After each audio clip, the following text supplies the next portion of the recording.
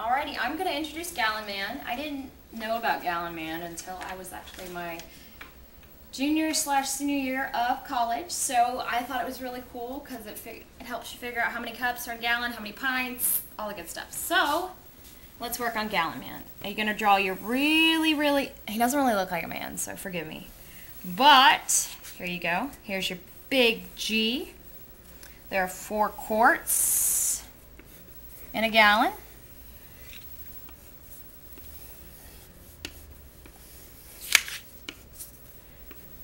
Two P's in each quart.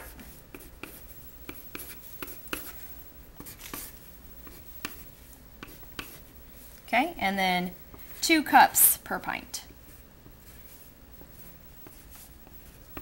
Forgive me, it's really sloppy. Alright, and that's the Gallon Man. Another way to memorize it is, my sister told me, because I was forgetting again, is gallon, 4 quarts, 2 P's, 2 C's in each P. So it's like 1, 4, 2, 2. Alrighty, and if your kids can remember this on a test, give them a piece of paper. They can draw Gallon Man. They can use Gallon Man on their test. Alrighty, thank you.